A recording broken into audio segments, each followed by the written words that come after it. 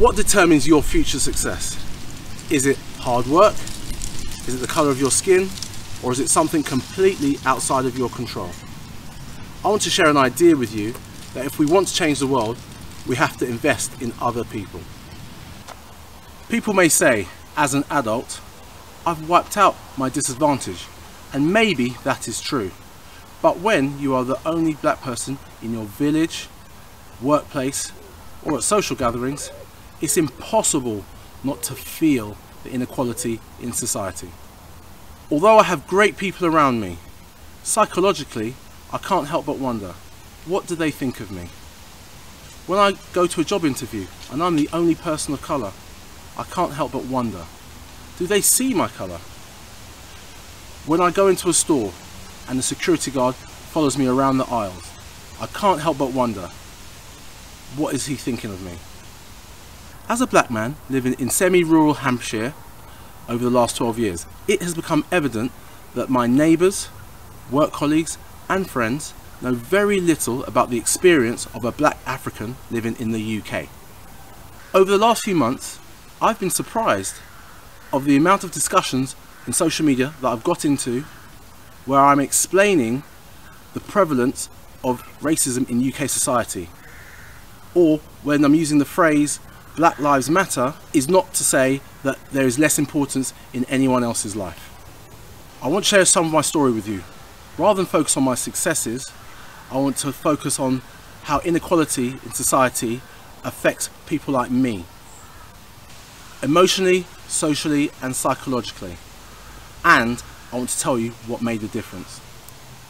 First of all, I want to qualify my origin, as sometimes the categories that ethnic minorities get put into can sometimes be quite general and often unhelpful. Titles like BAME, Afro-Caribbean or African American, etc. are quite broad and sometimes create a sort of racial class system. Whilst these descriptions are good for educational study, they can sometimes categorise us and tell us who to marry, where we should live, what jobs we should go for, or who our friends should be. In my experience, these descriptions strengthen stereotypes and put a subconscious expectation upon me. An example of this was when I was at secondary school. My school was 75% black Afro-Caribbean, and there was definitely an expectation that the pupils excelled at sport, but less expectation of academic excellence. I was born of Ghanaian parents who moved to the UK in the 1960s. My maternal grandfather was a wealthy timber merchant who sold to British companies during colonialism. Once Ghana became independent in 1957, these types of trade deals ended, which hit my mother's family hard financially. As a way to offset this difficulty, my parents came to London to study. My father studied law and my mother dressmaking. Their intention was to gain qualifications and return. My mum recalls the difficulties of the 1960s, of seeing rental ads posted in windows saying no blacks, dogs or Irish. She also pointed out the terrible irony of coming from a wealthy background with all the freedom that brings, and yet being told your skin colour limits your housing. I was born and grew up in Lambeth, South London, within the backdrop of racial tension between the community and police. Riots in Brixton gained national attention in 1981 and 1985. However, this type of community unrest was not unusual, as the heavy-handed policing towards the black community combined with high level of youth unemployment and poverty, creating a feeling of being born into a prison with no chance of release. The lawlessness of the community affected me personally, as my father was brutally murdered in a mugging when he tried to intervene with a lady who was being robbed of her jewellery. I was 8 years old at the time. I think it's evident that my childhood had very little aspiration. We were a fearful family, living under the scrutiny of an institutionally racist police force. Those are not my words, those are the words of Sir William Macpherson in his 1999 report inquiry, to the Stephen Lawrence murder. As I reached my teenage years, being stopped and detained by the police became an almost weekly event. I recall being stopped by the police and questioned, saying I fitted the description of someone who committed some crime. But I could actually see the subtext, that to be black was to be a criminal. In this talk, I've mentioned 3 aspirations or expectations that were put towards me as a teenager. 1, I'm only good at sport. 2, I'm a criminal. Or 3, I was both. I cannot explain to you the impact authority figures have in a community, implicitly and sometimes explicitly, in giving these messages to young black people. You are told your skin colour is limiting. Added to that, many of these authority figures are white, and whether true or not, the black youth feel that this is representative of all white people. This leads to social and psychological barriers that many black people live with today. My moment of change was when I joined my local community basketball club. This was run by a man named Jimmy Rogers. This man's contribution to the South London community cannot be measured. His investment in me changed my world. The direction and focus of learning and playing basketball with Jimmy's input saved my life and enabled me to see other parts of the world beyond Lambeth, London and even the UK. My horizons were broadened by travelling to other parts of the UK. I benefited from the confidence this gave me.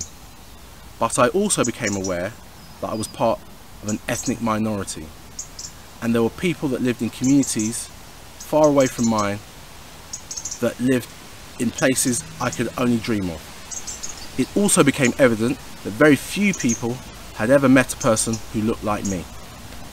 My story is one of growing up at a disadvantage compared to others. I had 4 brothers, and we grew up in a council high-rise flat with my mum, a single parent.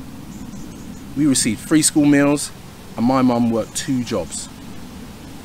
The harsh reality is my story is not an unusual one for a black person growing up in the UK. I could name many friends that have had it much worse than me. Murdered, lost to drugs, imprisoned, I could go on. I could give a true story for each one of these situations. Added to that, many black people are dealing with the legacy of colonialism, which creates a feeling of inferiority and therefore limiting behaviours. And this is not only a historic situation, but this is still true today. This has got to change. I have been blessed in my life to play the sport I love as a professional. In spite of my extremely difficult upbringing, my background has inspired me to help young people in any way I can to overcome the barriers that could stop them achieving their dreams. As a teacher and a coach, I can invest in others. So back to you. What can you do to change the world? Invest in others. Listen, learn, be an ally. Being sincere about equality requires a proactive attitude that encourages inclusion for all. This begins in social settings. If you have a classmate, work colleague, neighbour who is of ethnic origin and maybe a bit standoffish or keep themselves to themselves, invite them to any social opportunity and keep inviting them, even if they continually say no. The invite is part of the inclusion. It must be remembered that ethnic minorities have a 400-year history of being marginalised, separated and excluded. This becomes part of our psyche, and we need persistent gestures to break this down. Don't be afraid, talk about racism and how it impacts us. Even if we have to set you straight on a few things, it generally won't offend. Don't pretend you cannot see I am black. My black skin is part of my identity, of which I'm immensely proud. So only identifying me by my height or by the colour of my tie feels a bit silly and could be offensive.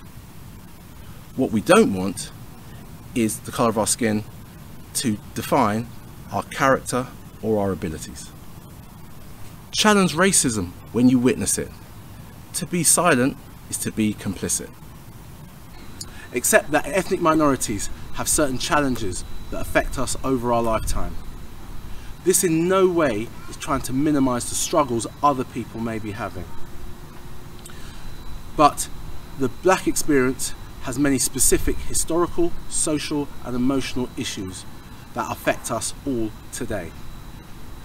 To tackle racism, it is not enough just to say, I am not racist.